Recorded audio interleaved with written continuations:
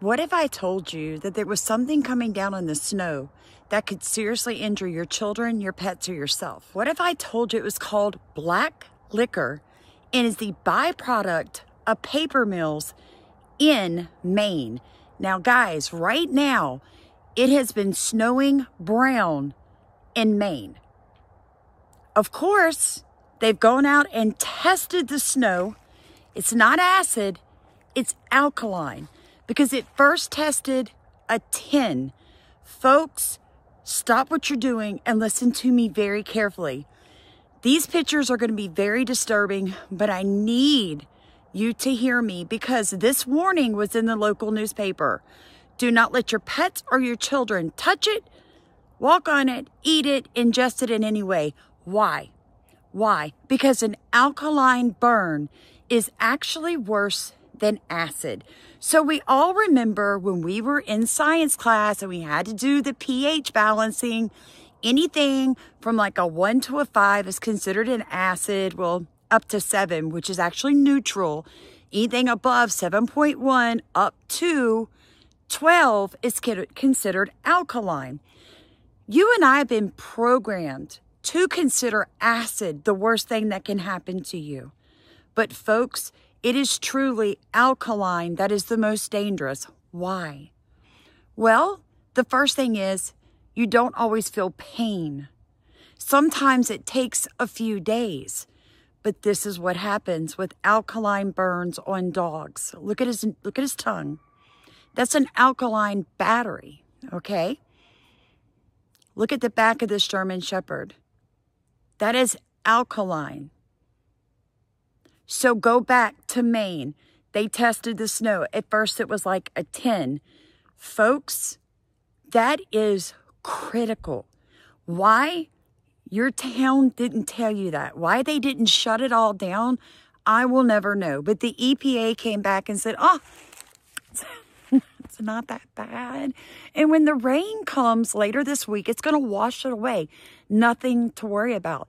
But if you ingest, breathe, or get on your skin anything that high on the alkaline pH test, this is what could happen.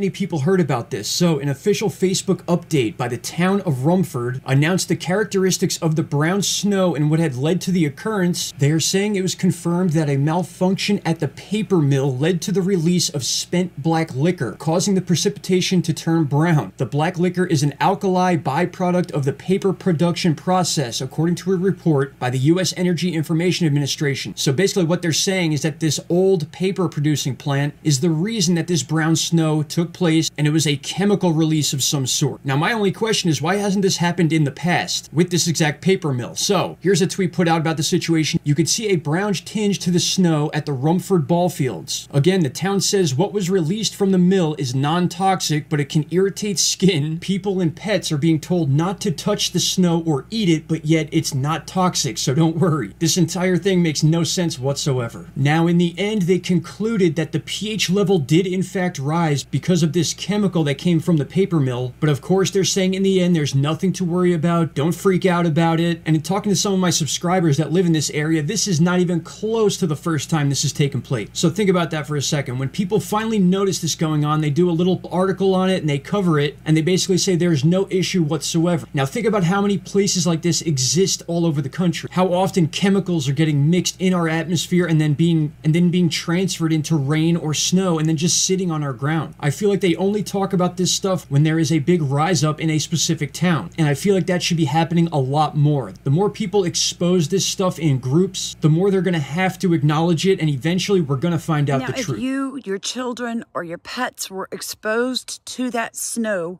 or after it rained and it ran down and you maybe got into the runoff, or just walking on your soil afterwards, folks, it could take up to 2 to 4 hours for like an inflammation to start. Maybe it's just red.